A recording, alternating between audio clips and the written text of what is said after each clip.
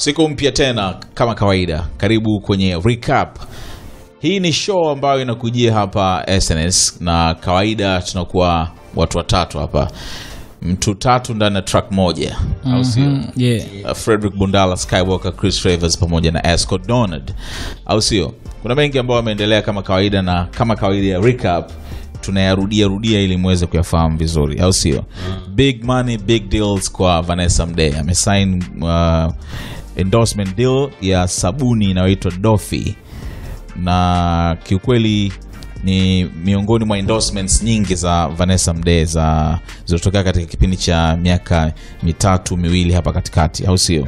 Yeah. Na kabla sijasoma ujumbe ambao aliuandika Vanessa kuwataarifu mashabiki wake kuhusiana na endorsement hii, mpenzi wake Rotimi amempongeza kwa kuandika, kwanza kuweka Insta story, kuweka picha ambayo inamuonesha Vanessa akibadilishana mkataba na hawa jamaa, watu wa Asia hawa, siwezi jua ni wa China, wa Korea ama watu gani, lakini ni Asian people. Na Rotimi akaandika big deals, akaweka kifurushi cha hela cha dola, proud of you, unaona. Lakini nyingine akaandika, akasema, akaweka picha Vanessa, akaandika different love, business, brains and beauty, proud of you, kwamba mapenzi tofauti, huba tofauti hili, biashara, akili, urembo, vitatu hivyo. Yeah. Ambavyo amevipata kutoka kwa Vanessa. Kwa hiyo yuko proud. Hii ni sifa kubwa sana kwamba haya ni mapenzi tofauti, haya tofauti na yaliyopita. Sifa kedekede. Yeah. Yani kifupi kwamba Vanessa ni full package. Yeah. Kwa Rotimi kuwa na Vanessa, naona kabisa kwamba ana kila kitu, na unaona amevitaja kama Zari. Yeah, kama Zari. Yeah. Yani kwake unajua yeye yani kumsifia Vanessa kwake sio shida. Ni mtu ambaye yani yuko radhi kuzungumza kila kitu ambacho ni kizuri kwa Vanessa. Yeah. Unaona kabisa issue kama hii kwake amechukulia kwa uzito. Yani kwamba imekuwa ni kama zawadi kwa upande wake na anamsifia. Unajua, kwa hiyo unaona kabisa kama wanavyosema huba. Kama ni huba limejaa yani kwenye kikombe pale. Mtoto wa kipare kafanya mambo. Hatari. So mchezo. Unakumbuka interview ambayo alifanya na Nick Cannon, alivyoulizwa kwamba ikitokea umepelekwa ama unaenda kisiwani, vitu gani utavichukua kwenda navyo huko? Vitu vitatu. Yani nafasi ya vitu vitatu akampa Vanessa, nyingine akasema atachukua kitabu, nyingine akasema simu yake ya mkononi. Unaona kabisa kwa kiasi gani kwamba Vanessa ni mtu ambaye ana thamani kubwa sana kwake. Unakumbuka nilipoweka hiyo video kwenye Instagram? Yeah.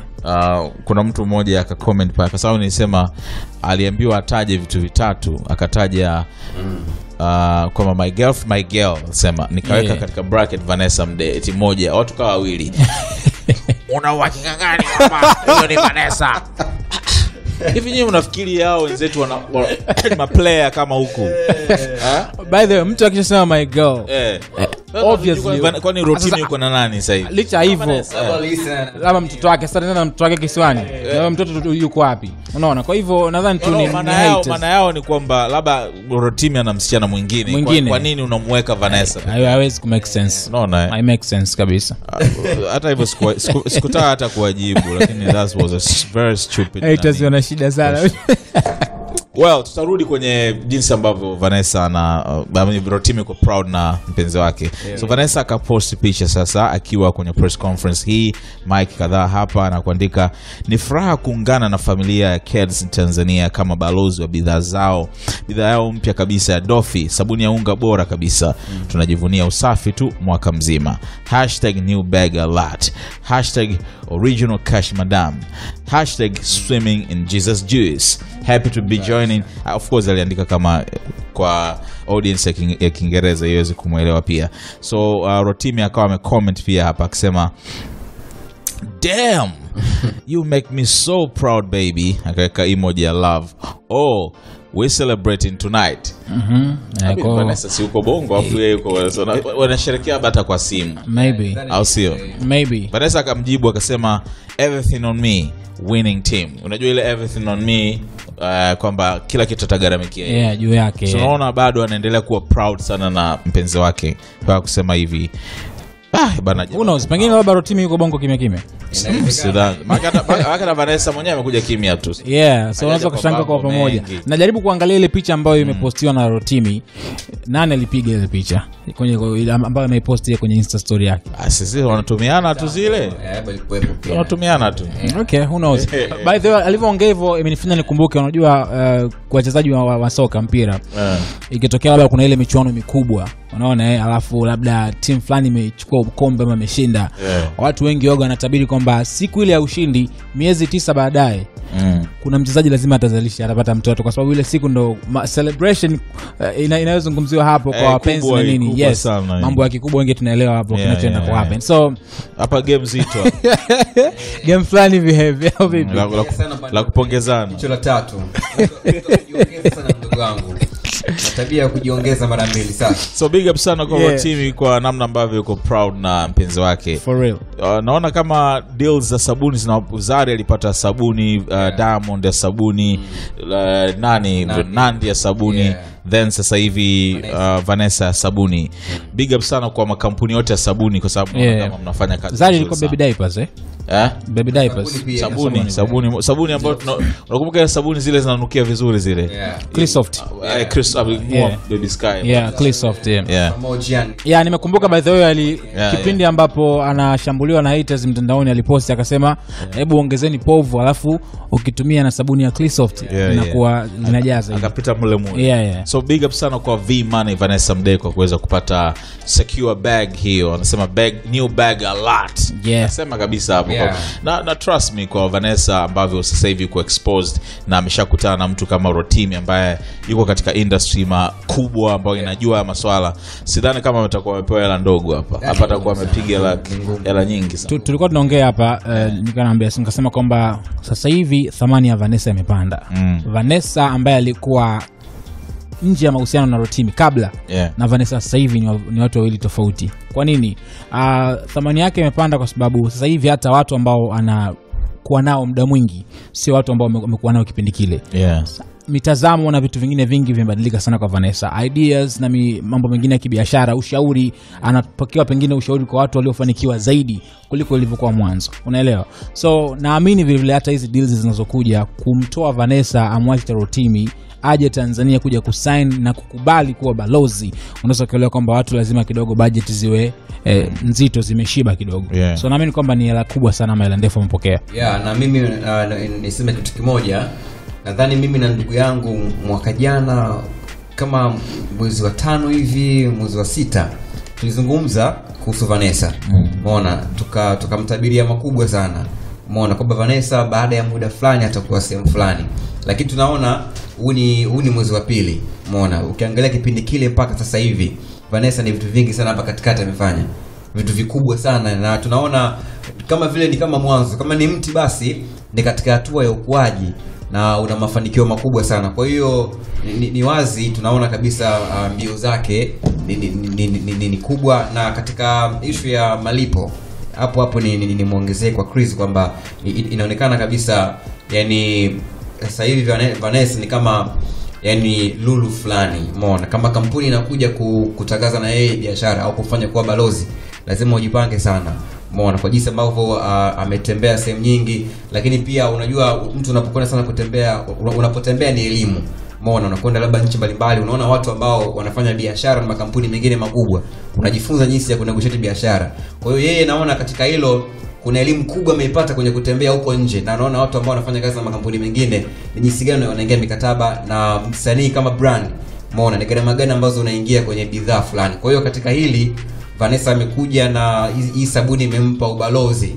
Naona kuna pesa ndefu ambayo imewekwa hapa. Sio bure tu, yani kwamba kirahisi bwana pesa madafu. By the way, mpaka Rotimi anaweza kuposti kwenye Insta story akaonesha pale kwamba ni hela. Hawezi kaa hela ya kitoto. Unaona? Kwa sababu naamini hata mkataba lazima atakuwa ameshia na Rotimi. Bwana baby nataka kufanya hiki, napokea kiasi fulani. Ni vitu ambavyo pengine wapenzi hawezi kufichiana. Unaelewa? So mpaka Rotimi kuposti sio mchezo.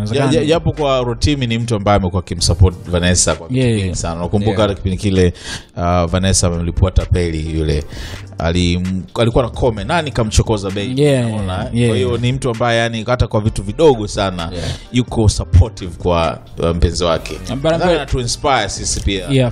Kwamba tusichukulie poa. Ni njia nzuri sana kuwa supportive kwa mpenzi wako hata kwa vitu ambavyo unaviona ni vya kawaida. He's doing good. So I'm learning. Bro, aliniambia I'm learning. Kuna poster rotimi akaniambia mdogo wangu nimejifunza kitu kikubwa sana hapa. Usiweke chumvi sasa. Pia rotimi nafaa mimi. Nitakuwa naye enjoy, nitamsupport kwa engo yoyote ile. Heshima yako, libe mbona. Acha na mimi tulie. Acha kutia chumvi. By the way, big shout out kwa all beautiful ladies out there. Unajua zile. Kijana pale. Kijana anatangaza nia hivi karibuni. Kwa hivyo kwa wale wote ambao mlikuwa mshachelewa kuchukua nafasi, labda nia tuseme ya kwenda kutangaza injili vijijini. Well, baada ya Vanessa kupata mchongo huu nikawa najiuliza kwamba tumemtaja Nandy, tumemtaja Diamond ambaye ndio mtu ambaye anapata endorsement nyingi zaidi kwa upande wa wanamuziki, kwa sababu I think overall sasa hivi mtu mwenye endorsement nyingi zaidi ni Idris Sultan. Unaona anazo nyingi sana sasa hivi, ana lakini kwa wanamuziki Diamond anaongoza, lakini sasa hivi kuna Vanessa na nyuma alikuwa nazo kibao. Kuna Nandy ambaye anazo na amekuwa akipata hapa. Harmonize amepata hivi karibuni pia ya Sayona, sasa hivi yuko Mwanza kwa ajili ya hatua hiyo. Sasa nikawa najiuliza kwamba mbona kama endorsement nyingi zazunguka kwa watu wale yani wengine wanapata tu labda zile shavu za kuposti za kuwa influencer ambazo watu wengi sana wanazipata, unaona, lakini ile like endorsement deal, brand ambassador, press conference, watu wanaitwa pale kwa ajili ya kuintroduce wewe, imekuwa ikizunguka pale na kuna baadhi ya majina makubwa kabisa sioni kama yakipata haya mashavu. Speaking of mtu kama Alikiba kwa mfano, tunaona kwamba sio mtu ambaye anapata sana mashavu ya aina hii, kwamba kuna brand kubwa, kampuni fulani na muita bana, jamaa simamia mzigo, wewe ndio utakuwa brand ambassador wa kinywaji hiki, wa sabuni hii, wa something, kitu kama hicho. Unadhani nini hasa hawa watu wanacho na wengine hawana? Nikianza na Chris. By the way, naweza kusema kwamba industry yetu imekuwa na matatizo ama changamoto nyingi sana, especially kwenye masuala ya wasanii. Kuna makampuni hayawezi kuwapa deals wasanii kutokana na kwamba pengine wako na misimamo fulani, unaelewa, ama msanii huyu yuko tu labda ameegemea tu upande fulani, unaelewa, kwa sababu atataka labda kuwe kuna event. Tumeona sasa hivi Harmonize anazunguka zake, enda sijui Mwanza, alikuwa anafanya show Tegeta na nini. Kuna media ambazo zinatakiwa zioneshe kile kitu, zile events zinazofanyika. Wapo wasanii ambao wako limited hawezi kufanya hivyo vitu, unaona, na kutokana labda na ile picha ambayo tayari imejengeka huko nje inasababisha makampuni mengi sana kushindwa kufanya kazi na wasanii. Kingine ambacho nakiona moja kwa moja naweza kusema ni uongozi, kwa sababu management nazo kama haziko vizuri. Sidhani kama kuna kampuni ambayo liko serious litapenda kufanya kazi na management ambayo kidogo haiko smart na haieleweki.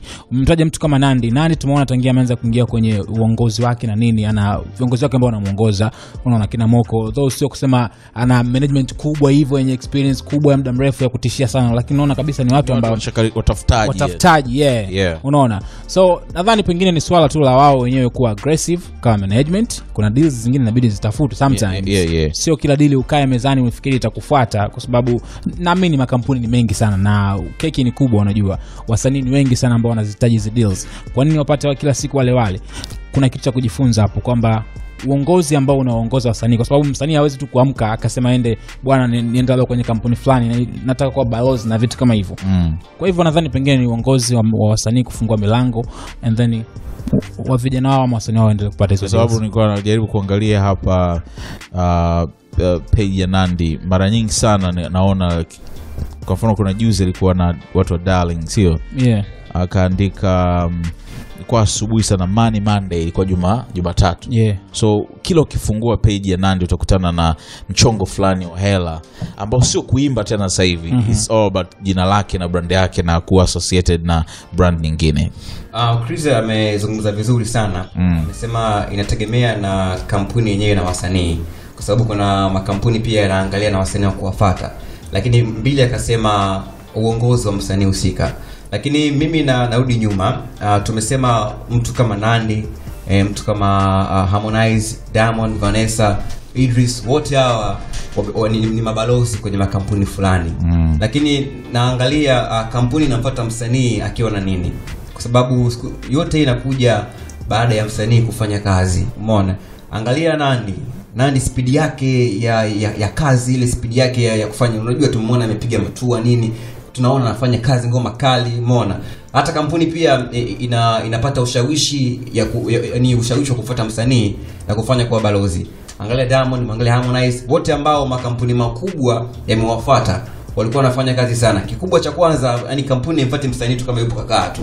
Umeona, yani anasubiria labda hivi, yani mtu ambaye yuko slow. Ulichokisema ni kwa mtu yuko aggressive, yani kwamba nikimpa huyu mchongo ataipa paisha brand yangu, ama ndio itakuwa post moja baada ya mwezi. Yani watu waangalie tu kwamba sababu tu labda Chris ana jina kubwa sana, na muziki labda hivyo, wanaangalia pia na kwa wakati huo unafanya nini. Umeona, ndio hapo unakuja kwa active muda mwingi. So umeongea kitu muhimu sana kwamba aggressiveness unapokuwa slow, maana mtu hana uhakika kama brand yake utaipush, ama product yake utaipush inapotakiwa. Na vile vile experience. Mara nyingi hizo ajira za vijana ambao wanasoma chuo kikuu sasa hivi, wakimaliza chuo wakienda kwenye ajira wanaambiwa uwe na experience fulani, umeshafanya kazi. Unaona, kwa hiyo ukiangalia Vanessa na experience nyuma, ashafanya kazi na makampuni kibao. Diamond ashafanya kazi na makampuni kibao. Nandy, unaona. Kwa hiyo I think lazima uanzie sehemu. Kwa wale ambao hawana, pamoja na kwamba kunatakiwa kuona vigezo kama ulivyosema, uwe aggressive, uwe mtu ambaye una promise kwamba utaipush your product vizuri, lakini pia ni at least uanzie sehemu ili walau uwe na portfolio kwamba mimi nishawahi kufanya kazi na hawa, kampeni hii ilienda hivi na si nilivyokuwa naipush hii brand kama hii product. Nafikiri hii ni tatizo ambalo kwa kweli wasanii wengi especially hapa Tanzania limekuwa lina waface sana. Tukiangalia nchi zingine unakuta wasanii ni wengi, unaelewa, na kila msanii labda unakuta ni balozi wa brand fulani, balozi wa brand fulani. Though kuna wasanii wengine unakuta brand zao sio safi, kwa maana kwamba brand yake ina matatizo kidogo. Kampuni inaweza ikawekeza kwako wewe, bwana tutangazie biashara yetu, lakini kumbe wewe tayari brand yako tunaijua, unaelewa, vitu kama hivyo. Wapo wasanii, wapo mastaa ambao mifano yao ipo hai kwamba tunaona mambo yao wanayofanya. Kampuni sidhani kama itakuwa willing kufanya kazi na watu wa namna hiyo. Tunaangalia hata wenzetu nje, kunatokea labda kuna wachezaji wanapata hizo endorsements, mchezaji labda akafanya kosa dogo ama kaingia kwenye kashfa fulani ama ubaguzi wa rangi, alisema neno fulani baya, unaona watu wote wanaondoka. Alafu kuna namna nyingine vile vile yeye mwenyewe kujiposition. Wanasema tengeneza milango ya wateja wako waje. Kivipi? Una behave vipi? Maisha yako personally yakoje? Tukikupeleka wewe kawa ndio kioo chetu, utatuwakilisha vile ambavyo sisi tunataka. Kunaelewa. Kwa hivyo kuna ile respect, unajua sio tu kuwa maarufu, kuna ile heshima na uwezo vile vile wa kuinfluence watu ama wateja wakaja kuiamini hiyo brand ambayo unaipromote. Shout out kwa Hamisa by the way. Tunajikuta tunamsahau kwenye list ya wanamuziki kwa sababu ana vio vingi. Na mara nyingi mimi huwa namuaddress zaidi katika upande mwingine. Nikiambiwa nitaje mwanamuziki, I never think of namfikiria zaidi kama celebrity, model, mjasiriamali, brand. Unaona, so shout out kwake pia kwa sababu ni miongoni mwa watu ambao wako well endorsed, au sio? Kabisa. Umemtaja Alikiba, ni msanii mkubwa, lakini tunaona makampuni bado hajamfuata na kufanya kazi. Hatuwezi kujua, labda pengine, labda mimi nahisi wakati tunazungumza kana nawaza labda inawezekana kuna makampuni yamemfuata, umeona, wakazungumza, lakini katika makubaliano yale hatua ya mwisho wakashindwana. Labda katika malipo, labda kiwango kifai, yeye ana kiwango fulani amejiwekea.